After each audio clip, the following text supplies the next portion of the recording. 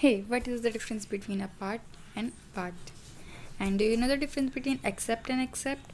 If no, then this video is only for you guys. Because in today's video we will study about such confusing words what we call homonym. First of all, let's see the definition of homonyms.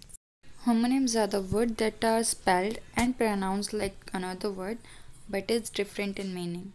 The first difference is between accept and accept. So the first accept is written here, which means to receive something or to agree on something. For example, India accepted its defeat at the hands of Australia. And the second accept is to take or leave out. For example, all the children were given a share in the property except Rohit Sharma. Now the second, already versus already. So the first already, which means prepared. The lunch was all ready when the guest arrived. And the second already is by this time. For example, the lunch was already smelling bad when the guest arrived. The next difference is altogether versus altogether. Altogether, which means entirely. For example, altogether, I thought that the student's presentation was well planned. And the next altogether, which means gathered or with everything in one place.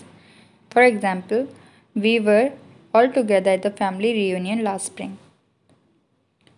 The next difference is between apart and apart. First, apart is to be separated. For example, the chain link fence kept the angry dogs apart. And the next, there's also one more example. My old car fell apart before we reached California. And the second apart, which means to be joined with. For example, the new course was a part of new field of study at the university. There's another one example is a part of this plan involves getting started at dawn. The next difference is ascent versus ascent.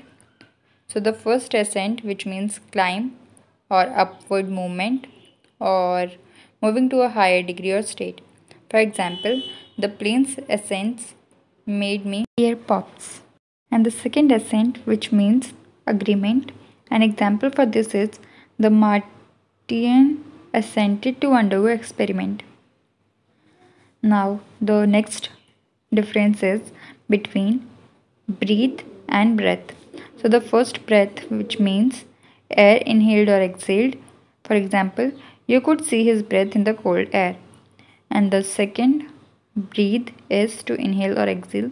You can see the difference that the first breath is a noun and the second breathe is a verb.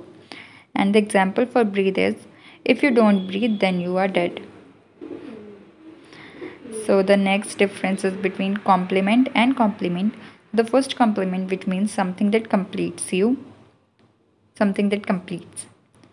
So the example for this, a nice dry white wine completes a seafood entry.